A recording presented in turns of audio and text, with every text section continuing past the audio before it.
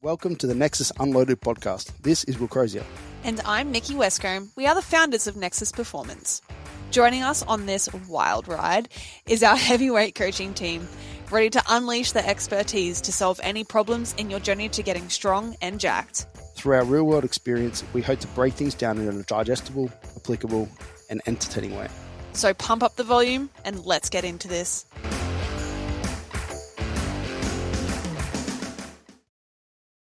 The right angle now for you? Yeah. You happy with that? Yeah, I'm happy with that. I'm content now. Your chair was like diagonal. It was like sliced off, so it was only going to see half your legs. That's all right. No, they need a bit of work before they... Actually, it probably would have worked for you. They're going to cut off your right leg. What do you mean? Didn't you say that your right leg's smaller than your left leg? It is a little bit. Yeah, so it shows the big leg. But it's on the comeback. It is. I've been observing people in the gym, what weight they do on leg extension. So I have some sort of goal to... I still haven't used that leg extension. Oh. At all. Not a leg extension guy. No, I'm not allowed. I've noticed apparently. a few people using it in the gym, and then I'm like, okay, he's using 6 plates from the bottom, so like I've got to at least get to that. So like that competitive mindset's coming, because my leg extension, for the people that don't know, like there's well, man, God, catch up, I guess. But my right knee was giving me crap for a long time. I had some injection therapy, some PRP, some Synvisc. It's good. It's not perfect, but it's good enough now, seemingly. And I can do leg extension again. Jumped back on the leg extension. Unsurprisingly, when you don't do things for a very, very long time, they become very weak. And that makes me sad. But I know that it will come back, hopefully, rather quickly. And so, yeah, I've been watching those other people. Are you doing single leg or both legs? I just do both legs. I'm sure it'll catch up. It's like, yeah, fair enough. It'll get there. If I have to do single leg, I'll do single leg. But in my experience, once the issue is resolved, in this case, like the irritation, maybe a little bit of that neural drive or whatever the fuck you want to call it, is restored. And like it's hard to like not put equal pressure on like something like a leg extension where you're like locked in unless you're really trying. So I think it'll just hopefully just sort itself out to some degree. I am doing other single leg stuff like split squats, blah, blah, blah. But like with the isolation stuff, I'm just like, nah, you just fuck it. Who's your main competition at the moment? Is it Carson? I don't know. Carson trains at weird times. So I don't know what he's doing on the leg extension. Just watch his videos. Yeah, true. He puts up informational videos. On leg extension, though? Nah, they're not informational, but they're just videos now. Okay. He does edits. They're actually they're pretty good. Bought himself a camera. Shout out. He's been playing around with it. Yeah, I could. He seems like a reasonable target then. Reasonable target. Take him down. It's not a hunting expedition. It is. He's actually like, right now. Ollie's too big a prey. You know. Yeah. Ollie annoys me. Can't take that down. I watch his hamstring curl, and I'm like, I don't think I'll ever get that to that range. It's not at this point. He's the wild elephant. I'm not ready for that. Like, he's got to take down the baby elephant first, which is Carson. Yeah. So Ollie coaches Carson. So that makes sense. Yeah. Take down the apprentice first. Yeah. Shout out Carson. Wilbur's coming for you. We are here today to talk about, in a roundabout way, just a very good thing, in my opinion, which is the rise of the youngins, the whippersnappers in the gyms. No, not just the boys, the girls too. They're everything. The good and bad behind it. The youth. But the girls could be the boys. They could be part of the boys if they wanted to be. Yeah, if they want to be. 2024. They want to be grouped into that. Just generally talking about younger lifters in powerlifting, but also just in the gym.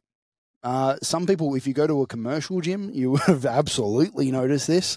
They call them the broccoli head crew. Less of a good thing in those circles, simply because gyms have almost become an after-school care, I've found. Yep. Like if you go down to your local... If you go to Good Life Rabina... Anything around schools... At 3:30 to 4 p.m. Yeah, something that...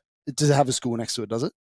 Yeah, Rabina State School is like just behind it. Yeah. See, like that sort of shit, you're leaving yourself It's over open. for you, yeah. Yeah. those sort of gyms, if you train in any gym like that and you train at any time around that, even at World's Burley around the corner when I trained there for a little bit. Horrible. Yeah, if you're around that time, you're more like you're walking in and you want a machine actually any machine. They just hoard to any machine. They congregate. There seems to be like 8 people on one machine at a time. And like I said, can be viewed as a good thing in those scenarios, but usually in those sort of places, it's not such a good thing. It's viewed as like parents saving on their after-school care fees by sending people to the gym. Yeah, $16.95 a week versus a lot $16 more. an hour or something that yeah. after-school care is. It's a smart choice. And they just fuck each other up on the machines. I've seen it on squats a lot. I've seen like a group of kids where it was. I remember one incident around the corner in particular where there was a bunch of, I want to say, like 16-ish year olds, and they were doing squats, quarter squats, of course. Perfect. Yeah, they have to be. Yeah, No full range around here. And you have to get the most weight as you can on the bar. And then they were all doing it, and they were taking turns just doing the same weight because you do. Mm. And then one of their little brothers or something must have been with him, and he was like noticeably younger and smaller and weaker. And they're like, "Nah, mate, you're all right. Get under. Just do the same weight as us. You're sweet." And then just like continue to fail, and then they would just like pick him up out of the bottom for reps. Okay. Yep. So sort of a bicep curl PR. Yeah, a bit of a dual effort. Yeah, that's good. But anyway, we're on the good side. We've also noticed an uptick in youth in powerlifting from a good perspective, as in like a lot more annoyingly really fucking strong lifters that just seem to be coming in here and then squatting over 200 with ease. Does my head in. Yeah, and because I coach half of them. Yeah, you seem to attract it, and but it is a good thing. At our last novice comp, we had a bunch of kids in that one that were. I think the top 3 in men were 21 and under. Yeah, which is pretty crazy. Mm. And they weren't like small numbers they were putting up either. No, squatting, like I said, squatting well into the 200, deadlifting well into the 200s, and benching mid 100s at, I don't know, 70 to 90 kilos, let's just say, as a range. So pretty good numbers. I started lifting at around 19. Yeah, I think I was the same, about 18, 19. Like I'd played sports my entire life up to that point. I played pretty much every sport imaginable. Sport 6 days a week as a kid. I think you were the same. I think we've mentioned on previous podcasts. So I'm not saying I did nothing and just went in blind at that point, but we didn't do any like weight training. Like I didn't. I wasn't in the. I don't remember being in the gym at all before that point. Whereas now, kids are getting in there. Young men are in the gym and doing crazy shit. Not just in the gym though, but I've seen like a noticeable increase in the uptake of like coaching services, seeking out information, and like obviously we've had discussions before about like how easily accessible information is nowadays with the rise of Instagram and TikTok and just internet in general, like in comparison to when we first started, or especially when I first started, and like your only real source for training stuff was like bodybuilding.com or like random YouTube videos. Whereas now it's like you go on Instagram any given day and you can find countless things to look at, follow. I think it's also because they're seeing people from around the world around the same age as them doing these crazy weights. They're kind of like the limitation in their mind just isn't there anymore. They're like, oh, he does it, so I can too. Absolutely.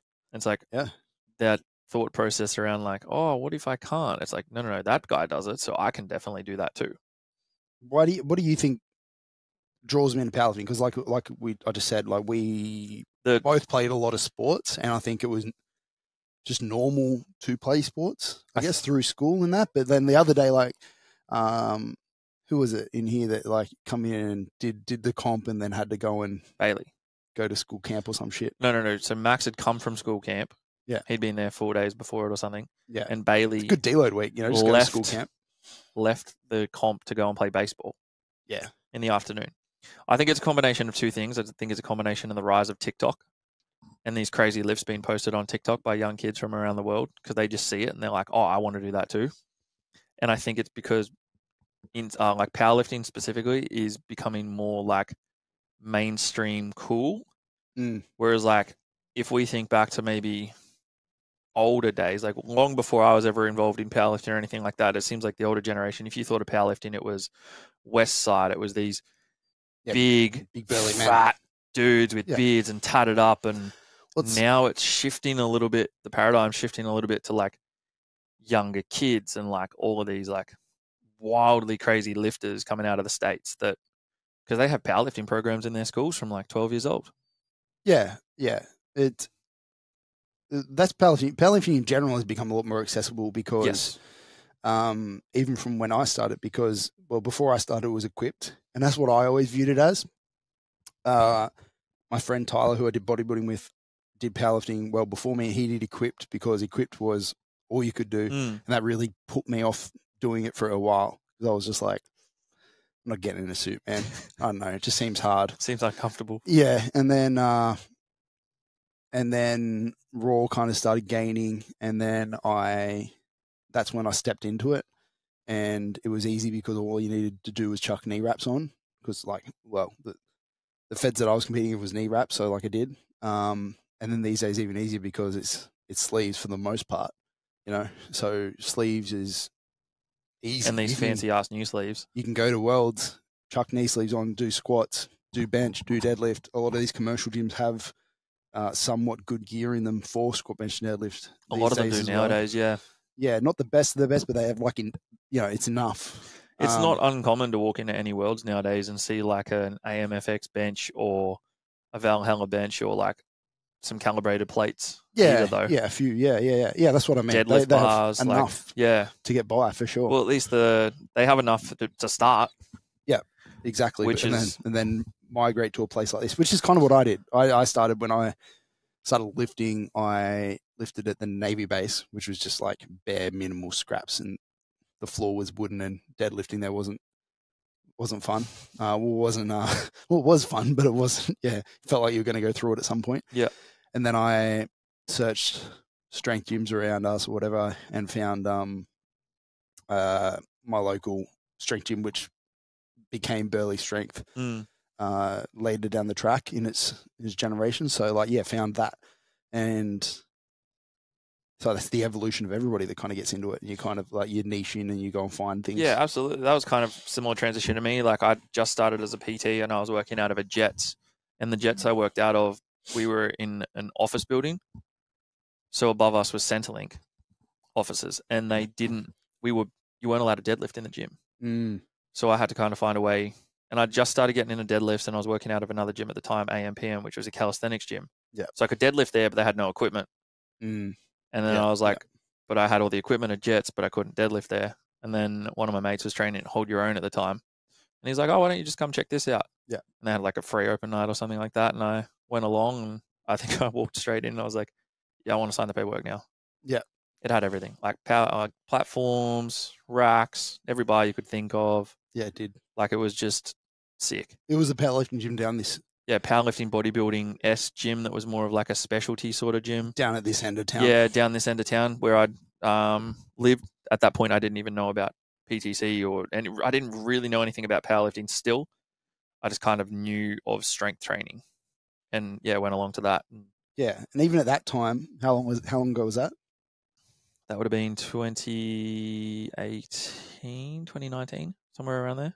Yeah, so 5 or so years ago. You got still like a lot of younger, like as in teenagers in the gym at that point? Not really. Yeah. Not as much in there. Guess pretty much like since COVID, maybe just. Well, it's funny because like, as I mentioned, I think that the rise has genuinely stemmed from TikTok.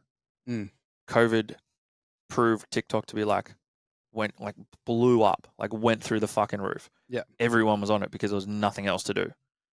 So I genuinely think that the rise of powerlifting within it. Well, you have an account. I do, but I've never been on it. I genuinely could put the rise of powerlifting in Australia amongst the younger lifters to the increase in TikTok, without a doubt. Yeah. I reckon you could research and track it, and I guarantee there'd be uptake in it. But this isn't a podcast known for its research, so Nah, we don't really care. It's we anecdotal. Yes. But I saw an increase. But that's like genuinely like, because when I was training at Hold Your Own, admittedly the price point for that point in time was a little bit higher. It was $25 a week. Yeah. I was working out of a Jets that was $12 a week. Mhm. So like there wasn't a lot of younger kids who were willing to spend that much then. Obviously it's changed a little bit now amongst most gyms. Like pretty much every gym is more expensive now. Every gym's $25 a week. Yeah, without a doubt. Like any good gym with half the, even Jets and stuff are like 20, 22. Yep. So like they've all gone up. Yep. But yeah, and just seeing this rise in young lifters and like good young lifters. Yeah. Yeah, dedicated. I think I don't know if we said like, it on the podcast recently, but shout out to the crew that we have in here of younger lifters. We've got guys like Tobias and like Kiva that are spending their paychecks on coaching with us, including nutrition coaching as well. Like at under 20, that is that's an expense. A lot of people, a lot of 40-year-olds would go like, that is too much for me. And so, and I'm not at that dedicated to my health and fitness but to do that under 20 is impressive in my opinion, because, that would be a lot of his income. Yeah, absolutely. That he's really dedicated towards it. I remember talking to Tobias about it in particular. Obviously, I coach him for training. George has his nutrition, and we were discussing ways in which we could improve his performance and things like that. And I said, like, I do believe nutrition will actually help you a lot. Like, it doesn't need to necessarily be something that you're going to do forever, but I can promise you right now that the investment you make will pay off long term. And he's like, okay, cool. I just got to go run some numbers, and came back to me. He's like, all right, sweet. So I've just canceled. I think he had to cancel his KO subscription or something to be able to pay. Like, sorry, mate, I'll give you my login. He just graduated school, right? Like, so he's 17, just 18, just entering the workforce. Like, to spend, around $100-$150 a week on coaching and gym access and everything like that, when you're probably only making under $500 or whatever, whatever it might be, that's a big commitment. Like, that's a lot of money I at that particular point in time. And like the commitment that these guys have, and they all have the latest training gear, and I love it. I love to see it. I respect it. I love it, but it's just interesting to me to see. Like, I swear they're coming in now, and they've all got their SBD belts and their Notorious Lift shoes and the Inza sleeves or the A7s or exactly. And I'm just like, I'm still rocking all the same shit I've had for the last 5 years. Yeah. Well, let's talk. Like you said, you do have guys like Tobias and a bunch more really talented young lifters that are that are really impressive and are killing it and are only going up. And it's scary as to where it'll end. But let's talk about the coaching of them. And like a lot of the training is going to be the same. A lot of the coaching is going to be similar. But there are some differences when you're coaching somebody at that age versus 20 years older or even 10 years older. You're at a different part of your life.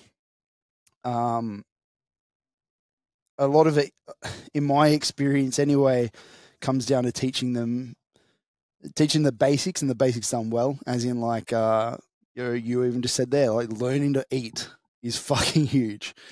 Like the amount of people around that age that I've gone, they're training really hard in the gym and they're giving it their all, but they're just literally just not eating at all, and they're still, have a lot of muscle mass to gain at that age, are in a perfect age to gain muscle mass for it.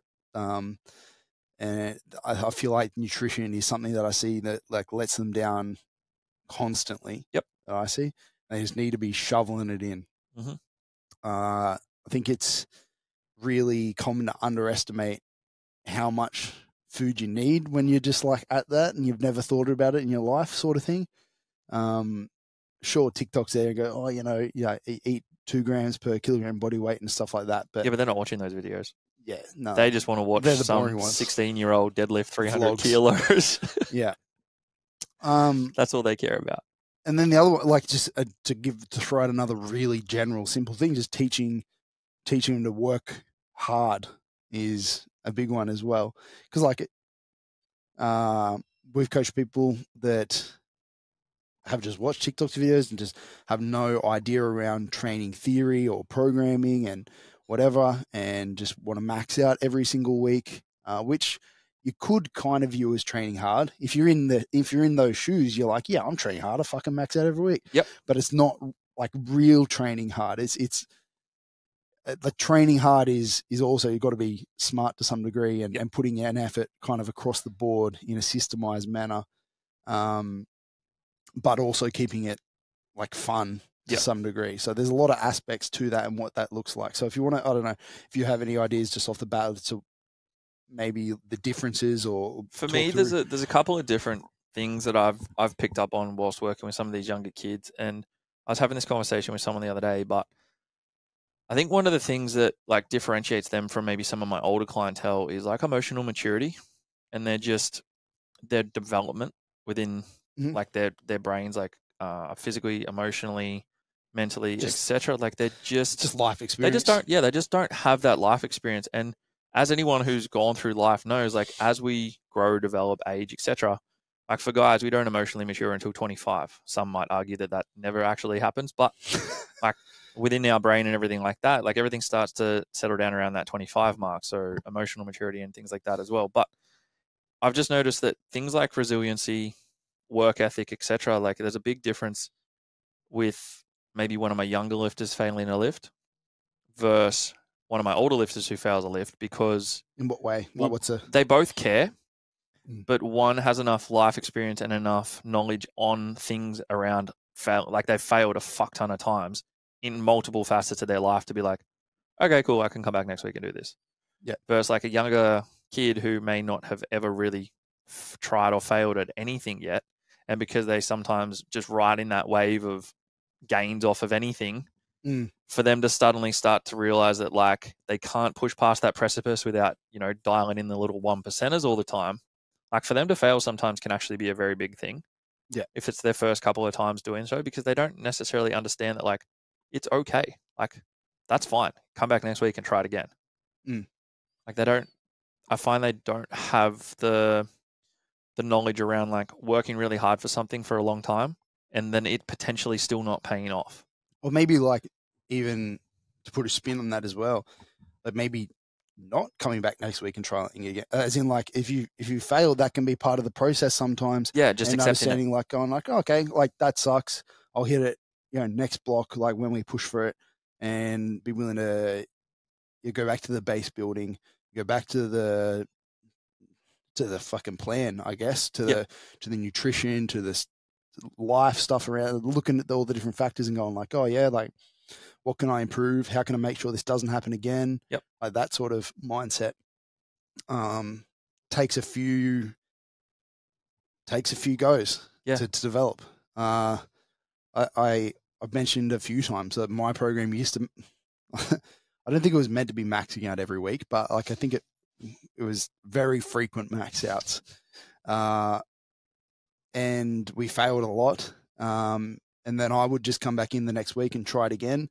And then it led to kind of one step forward, one step, what felt like one step forward, one step back, one step forward, one step back, and not really I remember I was squatting 200 for a long time because I would just try and hit it every week. Yep. And I'll get it sometimes, and then other weeks I just wouldn't get it. Yep. And looking back, and I'm like, fuck, I wish I had I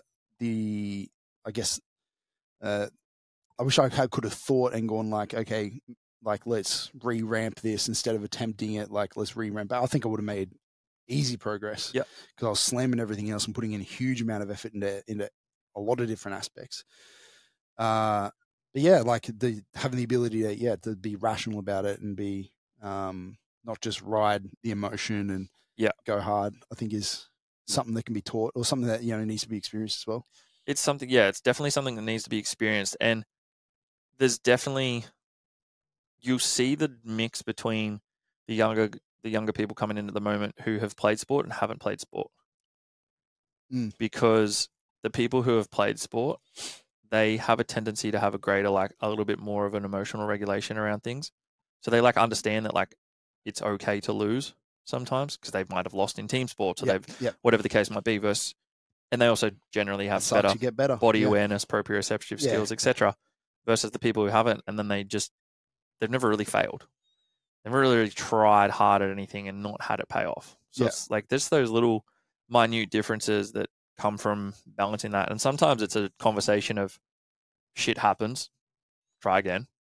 And other times it's explaining like, this is okay, like it's going to happen in other aspects of things. So I think beyond that, there's like not actually that many differences. Like the same principles apply.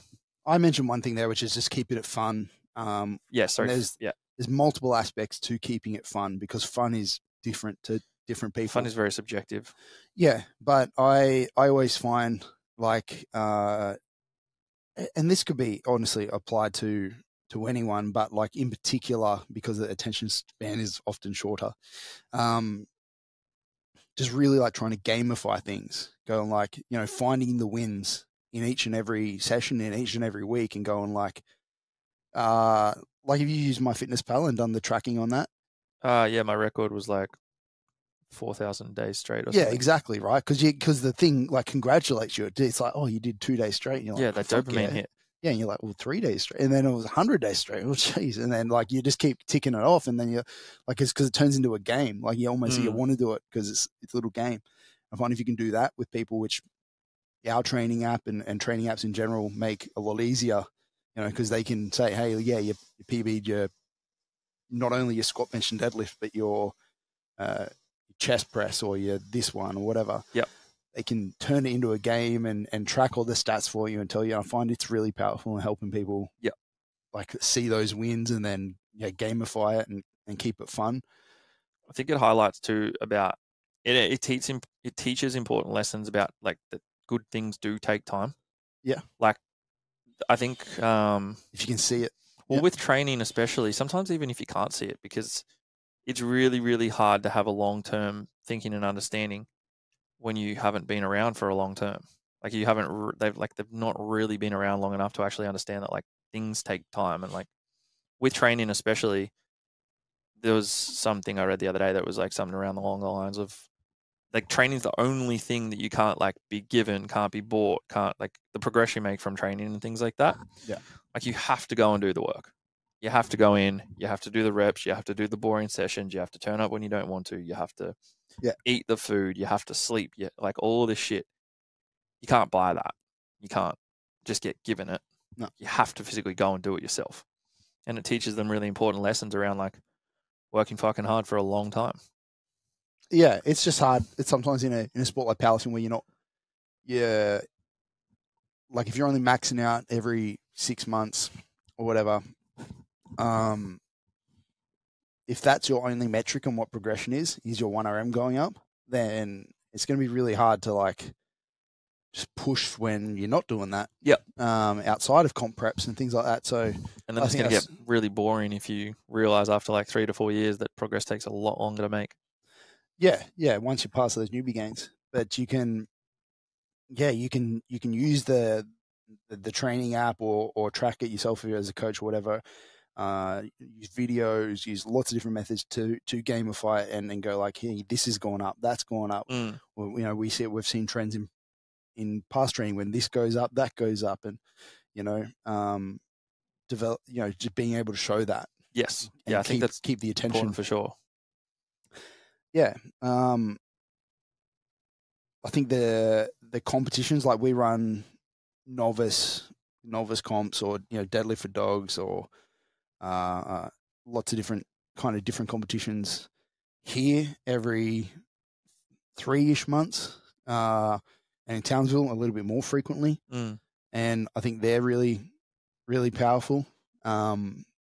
It's like I just think having a goal, having a like a testing day. Yep. So you're not testing every day. Yeah. Is really fucking powerful. Yep. And then you can put that progression mindset to into effect. You can go like, okay, like if this is the plan to peak for that day, and we're going to drag that out. Whereas I think when you're left your own devices, it's like, I feel strong and going for it. Yeah. You know? Yeah, I ate good this morning.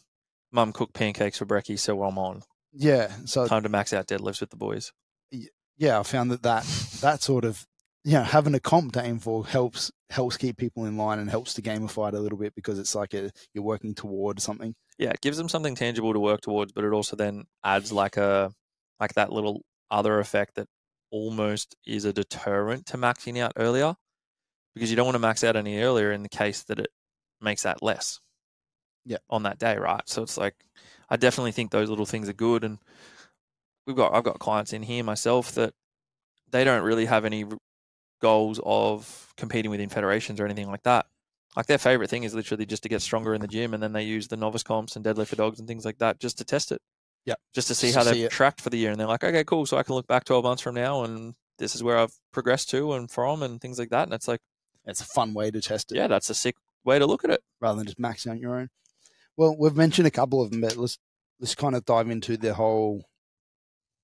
I guess the easier way to talk about this is just the mistakes, the issues, the problems that a lot of these younger people run into. Don't share a bench with 10 other people, please. Well, we've mentioned a couple. Every commercial gym goer ever. Yeah, we've mentioned a couple. Just like bored easily, as in like, short attention spans.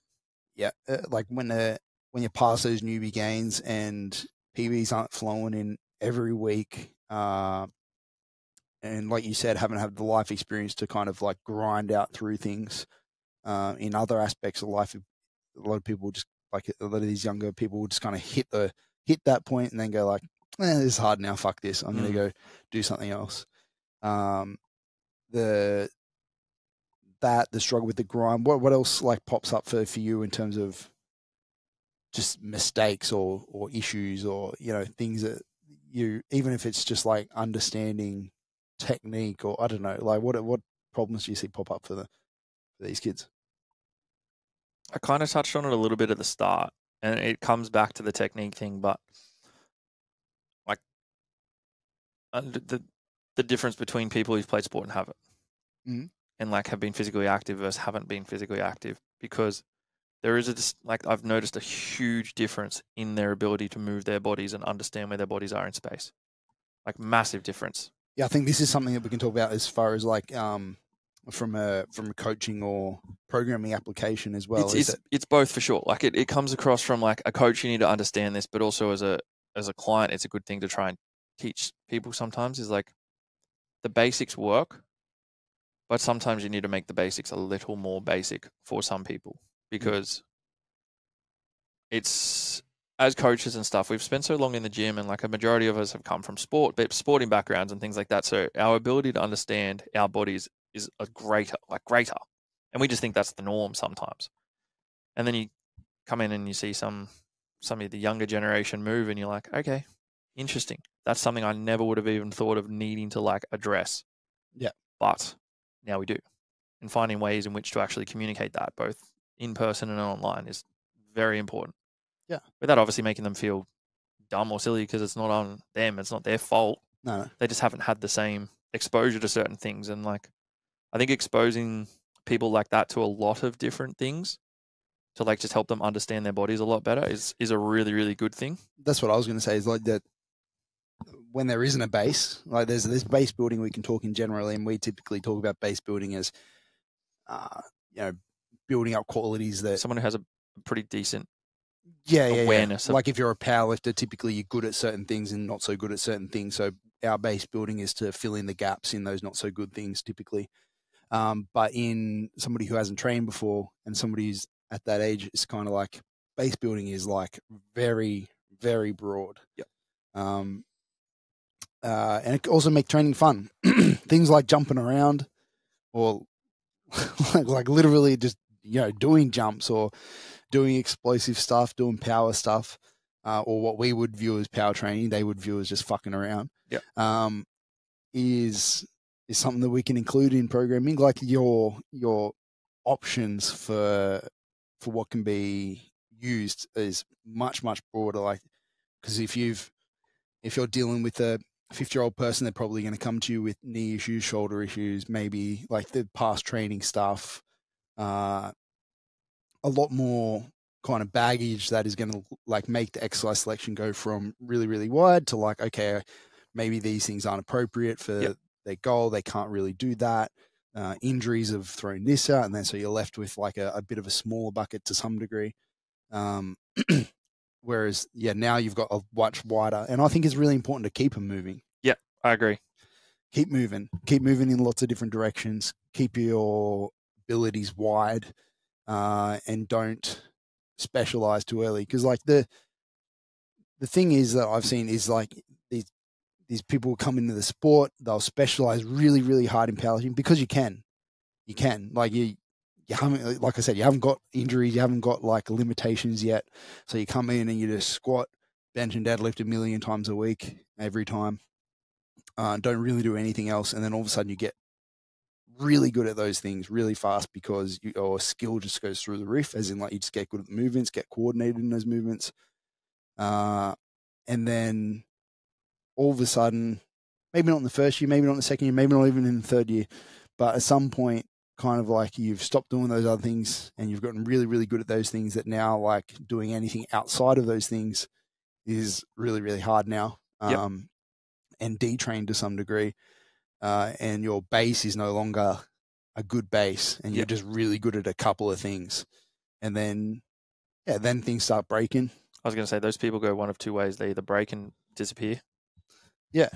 Or you just get bored of it because you're like, well, exactly. I can't do anything else. Or they're over it and they're just not, they haven't built enough of the actual base that you want to build to actually make any decent progress long term, and they just pack it in.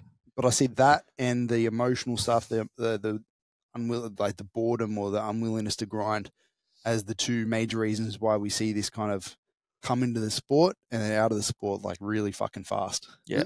As well as social media kind of shitting on us and showing us that some guy overseas is just 10 times stronger than us, but whatever. That aside, I think those things really make people enter and exit the sport really quick. Yeah. Because like there seems to be this idea that if I start at 15 and I've got a head start on somebody that started at 25, which is absolutely true. But you don't often see it play out as those people just keep going on forever and end up like phenomenally way better than the person that started 10 years later. Usually you see is that the training age, sort of they hit that, 5 years, maybe a bit longer, get to it and then start to dip off from one of the reasons that we've spoken about. Yeah. And the actual age doesn't end up mattering for a lot of them.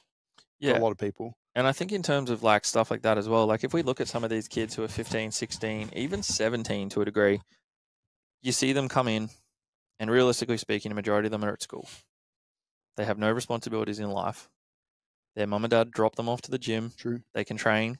They go home. That's all they do. They don't have financial stress. They don't have life stress. They don't have anything else to do with their time. Yeah. They've got nothing.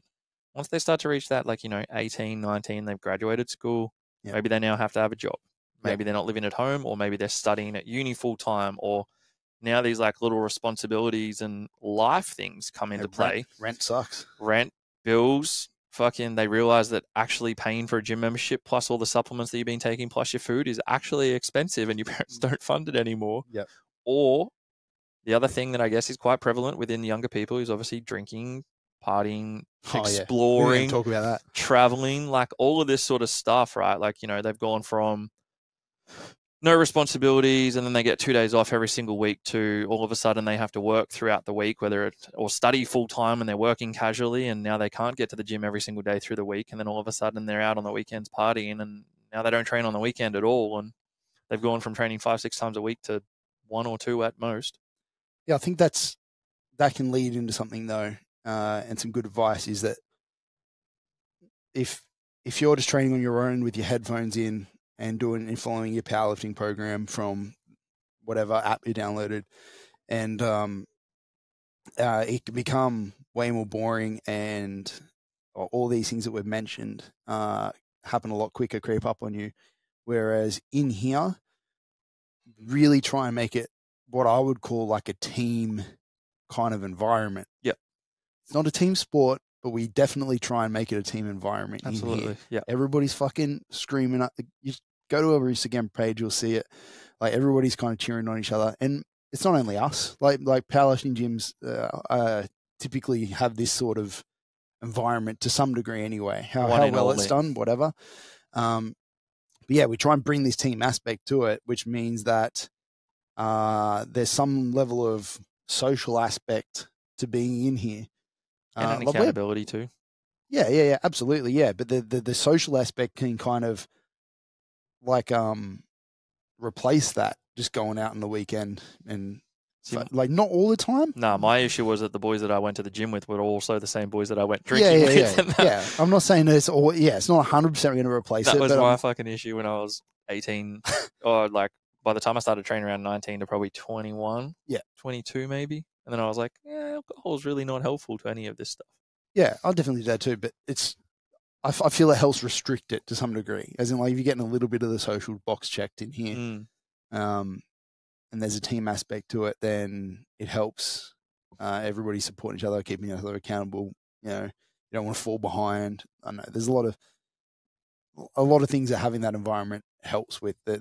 And I think that plays heavy on the environment too, because I think that the environment that would be created through a gym like ours, through Nexus, versus a commercial gym, although they still get the social aspect and the fun and everything like that, it's also then... Yeah, but it's very different social aspect. That's why I said more of a team. Yeah, exactly right. So then like those people, they're like, oh, I'm going to a party on Friday night. Do you want to come? Yeah. Instead of in here, it's like, what day are you deadlifting? What day are you coming in to squat? Yeah. Oh, are you coming in on Saturday morning? All right, cool. I'll come in on Saturday morning too, and we can train together. You know, they're training at 8, 9 a.m. in the morning. No time to go out drinking. No. They're going to bed early, having their food, ready to get up in the morning and come in. And I think that is something that we're very fortunate, you and myself, that we can have a little bit of a positive impact on that sort of thing. Because like it's really common for me to hit up some of my younger kids that I coach and be like, what time are you training Friday, Arvo? Are you coming in Saturday morning? If you're coming in Saturday morning, I'll come in and train when you train. Yeah, for and sure. Like keeping them into that, you know, coming in and training with them and just training alongside them and just being around that social aspect, and then them seeing the positive outcomes that come from that. And I know for a fact in here we have some people who are 17, 18 who are almost training partners with like people in their 30s and 40s. Yeah, absolutely, yeah. It's like Polkov is friends with everyone in here. Yeah, friends with everyone, full stop. Yeah, exactly. Like he's, and the kids come in and they love it. Like they love having him around, and yeah. I know he loves being around the young kids and things like that. And like, it's just this environment that we've managed to just fester into this really positive area. There's something that I would definitely want to push more, even more during this Deadlift for Dogs prep. Like I'd love to see everybody come in and hit some heavy deadlifts on a Friday, Arvo. On the same day, yeah. So that was something that I know we've managed to grow through your prep for Pro Raw. Like it was Friday, Arvo was the day. Because a couple of the boys had Pro Raw, and I think you had the boys coming in on a Saturday for when you were coaching them through to Pro Raw, and like everyone came in a squad on a Saturday. Be a part of it. Yeah. Yeah, I remember when I was going in for Valhalla prep, and Hans and me were coming in a squat, and we managed to, you know, admittedly, it was a smaller group because it was a mid-Friday afternoon, but it was still the same 8 to 12 people every single Friday were like coming in to train with the boys. Yeah, definitely. And those environments and things like that, that social aspect, that team environment, that like it provides almost like a place of home or like a feeling of comfort and safety, because you're like, I'm not alone. You're training alone to a degree.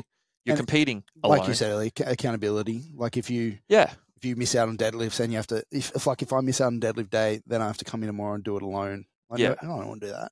Oh, 100%. You know? The amount of times through prep, I was like, fuck me, I don't want to squat.